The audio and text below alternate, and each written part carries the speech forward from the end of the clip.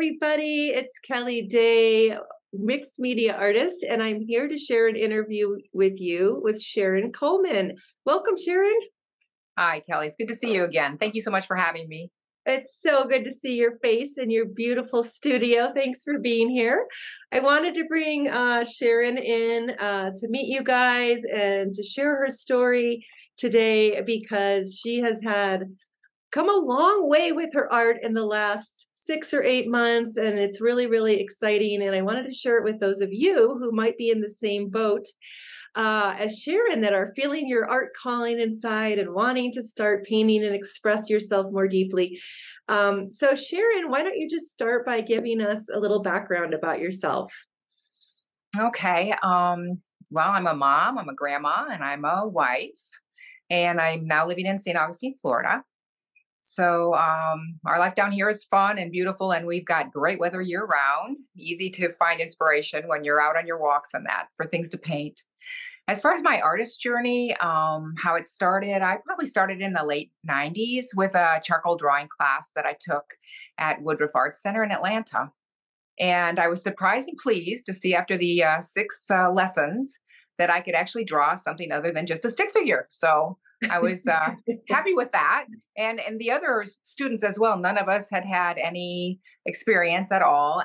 But the kind of techniques in that the teacher taught made it easy for you. So then that gave me some bravery, as my grandson says, to go out and try some things on my own. Unfortunately, life kind of got in the way. I took care of my aging parents. And in about 2015, I decided to dabble again and get back into it and took an oil class.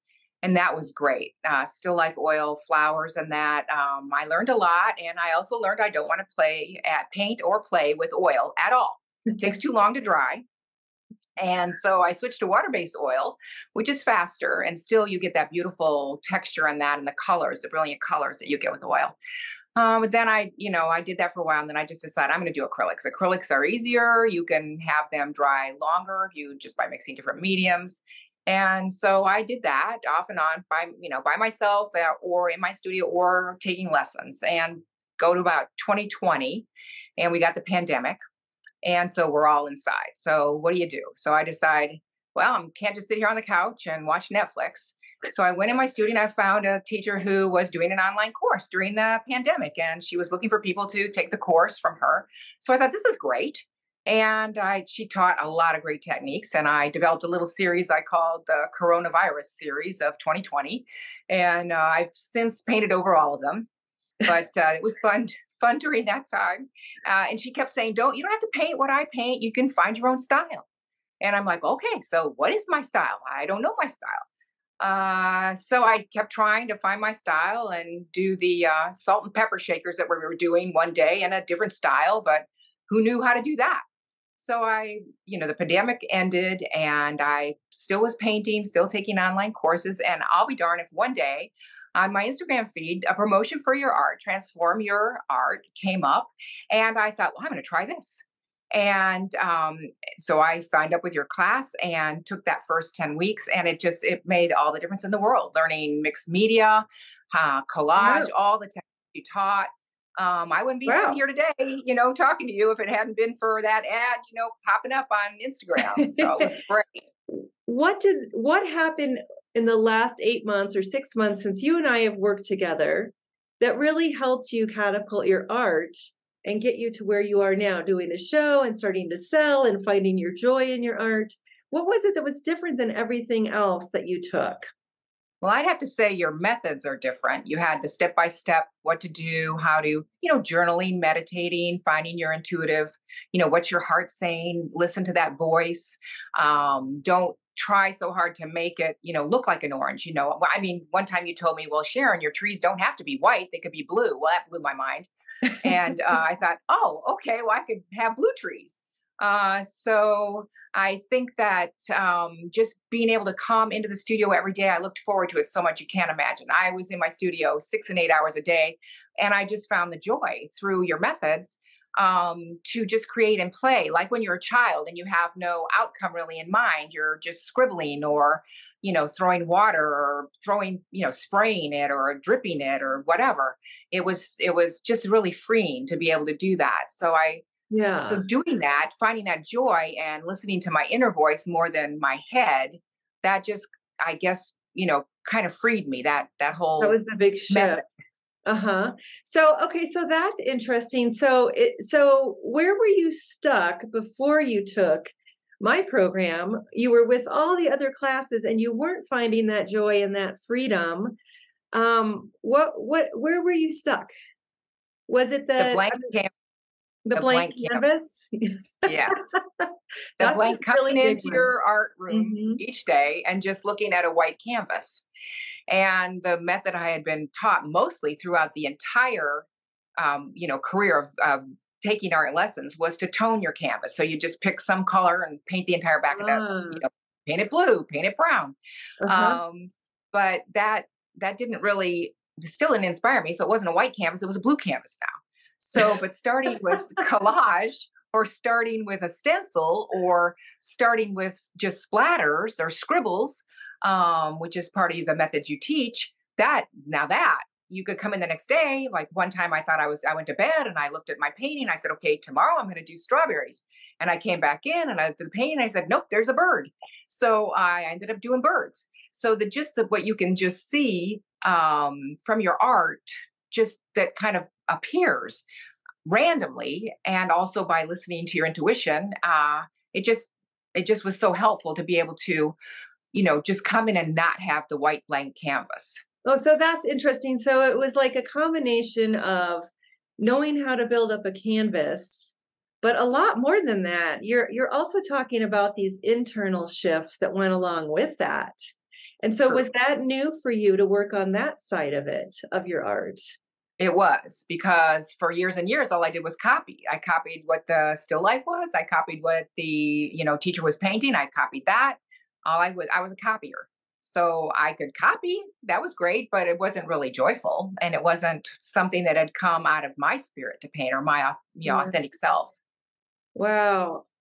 That's so huge. It wasn't something that had come out of your authentic self. I think a lot of women come up against this, they feel like they know they can feel inside that they're creators, but they don't know how to get past that copying and Right. start painting their own authentic voice. And then the other part you're talking about is just really, really a deep enjoyment of what you're doing.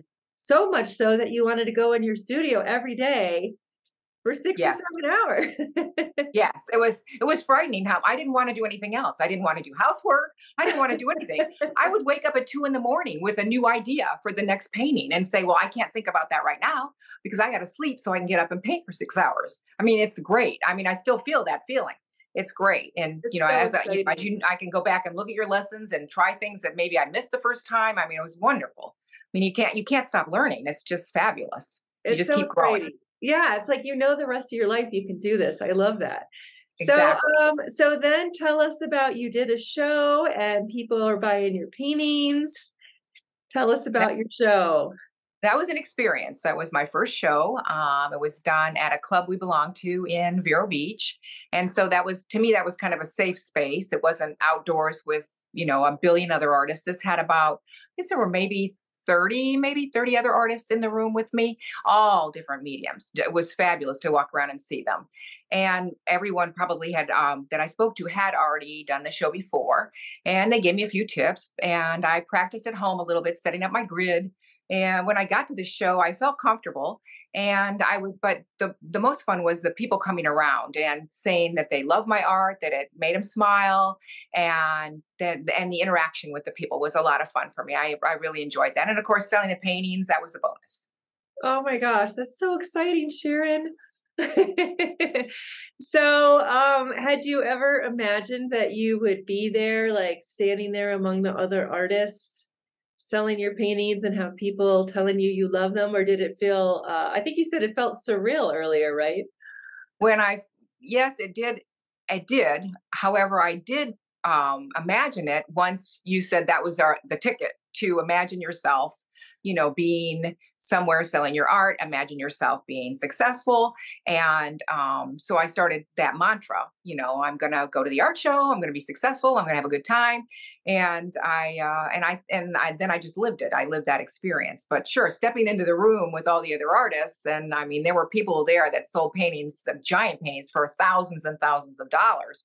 Mhm. So you could be intimidated, but I just went ahead and with my little bravery, and it was great. I met a lot of really nice people and saw people, other artists came up to me and remarked on my art, and it was nice. It was a good experience. I highly recommend shows. Oh, I'm so, so, so excited for you. And you'll be selling the big ones for thousands too. If you keep going, that's all it is once you learn all this, just to keep going. And that's what was such a joy about working with you, is that, you were very coachable and you did all that. You did the visualization, you did all the things we talked about, and it really worked for you. So I'm really curious, and I bet you other women here are too, like, what were your fears like when you first decided to work with me? Were you scared to do it, or how did that feel? It was a big leap forward.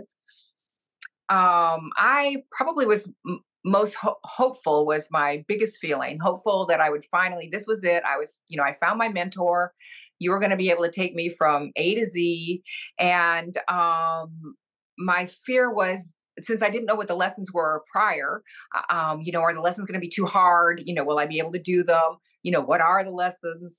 What is mixed media? I have one mixed media painting that I own, and the artist, I mean, it's really mixed media. It's got dirt and twigs. And, I thought, am I going to be doing dirt and twigs? And I thought, I don't know, what am I going to do with mixed media? So how is that going to look in my art? So I guess that was maybe my biggest concern. But the community that you have established is just so warm and welcoming, and meeting them every week and talking with them about their art and my art, that was very beneficial. It's probably the most welcoming community that I have belonged to Oh, since I started belonging to different art groups on my journey. oh, that's so great. I know, we're so lucky. We have an amazing group. And now, you know so much from doing this program and doing so much work on your own, you can encourage the other people in the community that are newer, which is kind of cool too. So Sharon, what would you tell people that are on the fence with doing this program, or that are maybe scared like you were in the beginning? I say you really can't lose anything by trying. It's a great. Your methods are different than any other art teacher I've had, and I think each person will find something for them in it. Whether it be you can set up your day a certain way, whether you want to do a journal or meditate or sketch first, or start every single painting with a collage, or maybe not, or start everyone with a stencil. You can find what works for you. And there are so many different methods you teach us. It's not just one still life. You got to do the oranges this way. And I Yeah. would say, you can't lose. It's a win-win. You meet a lot of great people. And you will find I think, a style and a method that you'll end up liking after the program's over. I know I did. Yeah, yeah. Well, I am so excited for you, Sharon, and it's so cool that I get to keep seeing you in the Facebook group and your successes. And um, where can people see your art that want to see your art? Well, I have an Instagram account. It's SM Coleman Art at Instagram. And I'm working on my website. So when I get that, I'll link it to my Instagram account. So right now it's Instagram. And I do reels. I've tiptoed into doing reels, and those are fun. Yay! Yes, Uh, they are. so they can see me there. Oh, okay. So SM Coleman, Coleman, art on Instagram. Check Mhm. out her art, follow her, give her a like.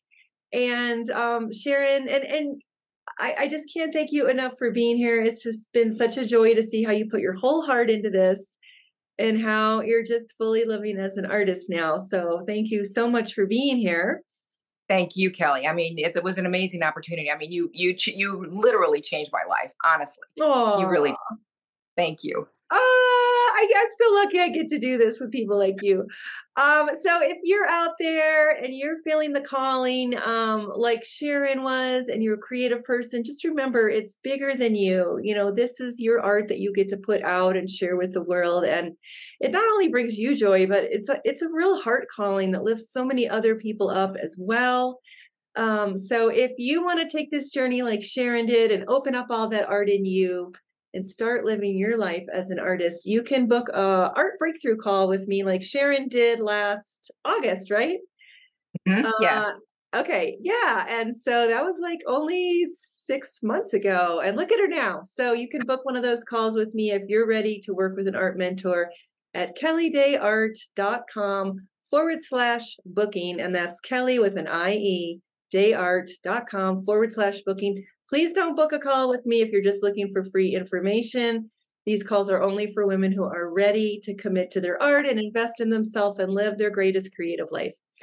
And leave a comment if you found this interview inspiring or something that Sharon said resonated with you, maybe similar to how you feel.